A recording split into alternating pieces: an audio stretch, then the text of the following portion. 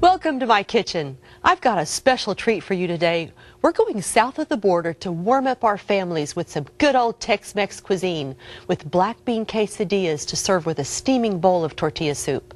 This quick supper is healthy, delicious, and is sure to become a favorite, so let's get started. To start, gather all your ingredients and get them prepared so cooking the quesadillas is a snap. You can even prepare them ahead, then just pull them out of the refrigerator right before dinner and cook them quickly.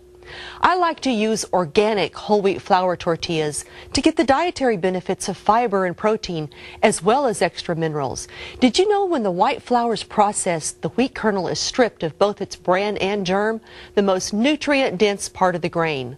Those phytonutrients are so important to keep in our diet.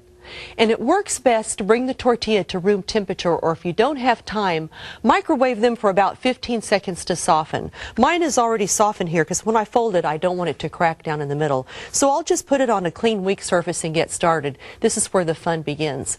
I'm going to start with layering my black beans.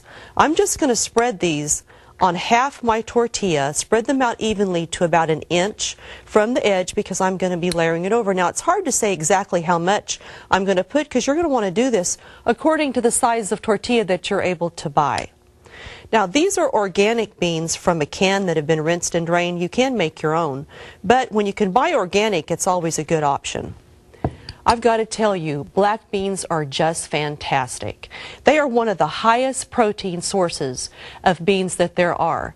The phytonutrient content is fantastic. I could write a book on the health benefits of beans. They're the highest antioxidant value of any bean out there.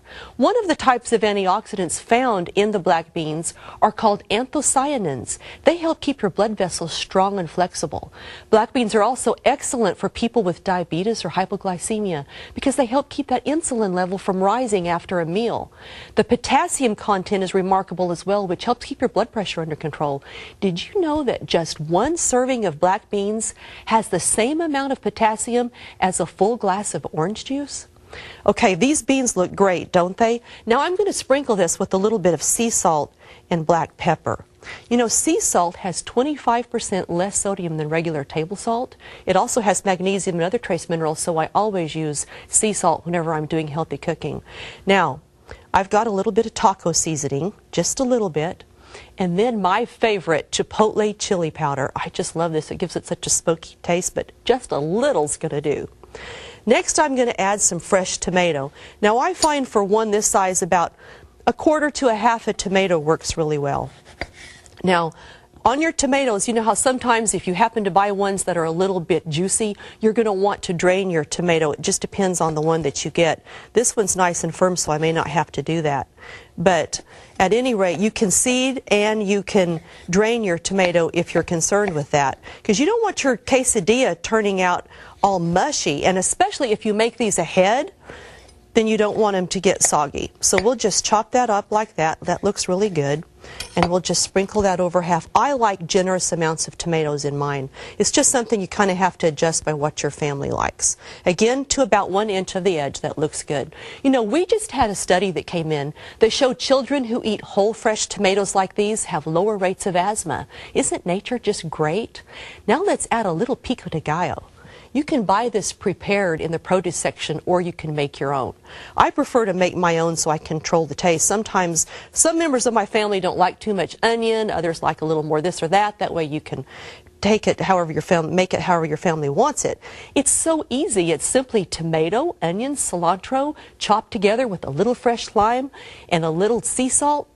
What a fresh flavor it gives. All right, now let's put some fresh oregano leaves. Just the leaves though, no stems. Oregano is such a powerful antioxidant. I mean, again, that's another thing we could talk about all day. It's known for its antibacterial, antifungal, antiviral qualities, as well as being a powerful antioxidant. So the bottom line is, use it whenever you can. Okay, now we've got these on here. Let's sprinkle a handful of our shredded pepper jack cheese substitute overall. Yeah, that's right. I said cheese substitute. I've got to tell you, this alternative cheese is just wonderful. It melts just like traditional cheese, but doesn't have the lactose. So if you're lactose intolerant, trying to watch that cholesterol, you can finally have the dishes you love. but it does have casein in it. So I don't want you to think that it's dairy or vegan, because it's not. It's soy-based, but it does have some milk protein. It's also an excellent source of calcium without the cholesterol and fat. Fold that over. I'll just kind of fold it tight, seal the edges, and see we didn't get that break because we got this warm. Okay, now to cook our quesadilla, heat the skillet over medium-high heat. Add just a little olive oil, swirl that around, and then we're going to just place our quesadilla in the pan and cook for 2 to 3 minutes. Okay, that looks good, so let's flip it over and cook an additional 2 to 3 minutes on the other side. Now here's a little tip for those of you at home. This works a lot better to flip it if you'll put your spatula in under the folded side. There we go. That looks good. Look how beautiful and browned it is. Now you don't have to worry about melting that cheese all the way, as it continues to melt after you take it out of the pan. When it's done, especially if you're cooking for a large crowd, you can take these and just put them on a cookie sheet. Put them in the oven at about 300 degrees and keep them hot until you serve them. And it works just great. This is looking so good. I'm just going to check it here. Oh, that looks beautiful. Okay. Now to serve this, we'll just slide this out onto a work surface.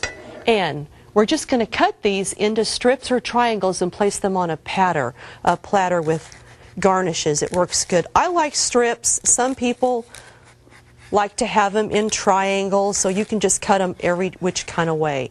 And you'll want to take these and just put them onto a platter just like this. Oh, this smells so good. It makes me want to eat one right here and now, I tell you. These are so pretty. There we go.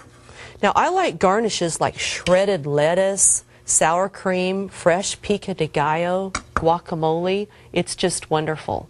These make a great appetizer for a party or a tasty complement to a steaming bowl of tortilla soup if you want a complete dinner. We love this dish at our house, and I'm sure you will too. For a copy of these recipes, just go to the website, print them off and enjoy, and thank you so much for being with us today. Stay tuned for more of your health.